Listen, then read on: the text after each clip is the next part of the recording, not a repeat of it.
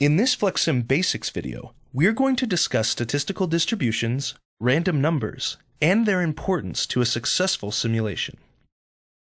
Statistical distributions introduce randomness to a simulation model so that it more closely resembles the real-world system it approximates.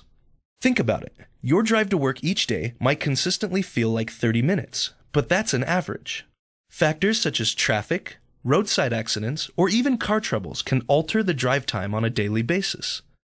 Making considerations for this same sort of variance is important to a simulation, which is why FlexSim allows the use of statistical distributions in order to simulate real-life conditions. Make sure you have a new model opened in FlexSim and, using your mouse, click and drag a source object from the library into the 3D view. Double-click the source to open its properties window, and you'll see a section for inner arrival time, which specifies the rate at which items enter the system. Click the drop-down menu and select Statistical Distribution. This will open a dialog box that allows you to select from 21 different distributions and customize them to fit your model. Select any distribution and change some of its parameters, and you'll notice the histogram is altered as you make changes, displaying 1,000 generated inner arrival times based on your settings. When the model chooses an arrival time for any item entering the system, it could technically come from anywhere along this range.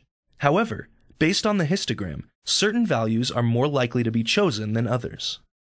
Every statistical distribution has its own unique set of parameters, but you'll notice that they all have the stream option, where you can specify a specific random number stream. FlexSim provides a theoretically infinite number of random number streams, which are different sequences of random numbers that slightly alter the curve of the distribution. If you change the stream, the pool of numbers from which your random values are chosen will change. The reason why you would change the random number stream for any object in the model is to create an independent random number stream for that object. For example, because the processing time of every process in a system is independent of the previous process, the processing time for each process should be generated using a different random number stream. FlexSim has also partnered with ExpertFit, the world's premier distribution fitting software.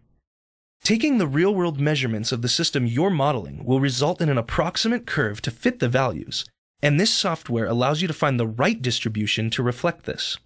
By taking the time to gather data and run it through ExpertFit, your model can be all the more accurate in replicating your real-world system.